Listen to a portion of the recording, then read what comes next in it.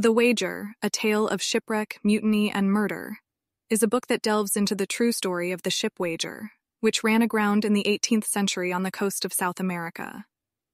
Author Joan Druitt recounts the dramatic events that unfolded following the disaster.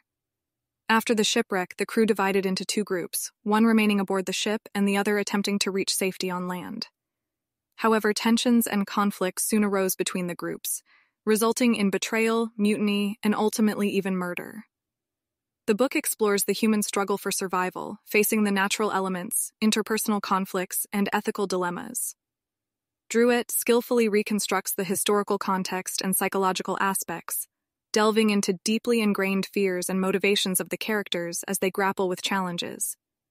The Wager is a gripping and deeply researched account of survival, moral questions, and human nature, while providing insights into historical events and marking extraordinary twists of fate and the characters who faced seemingly insurmountable circumstances.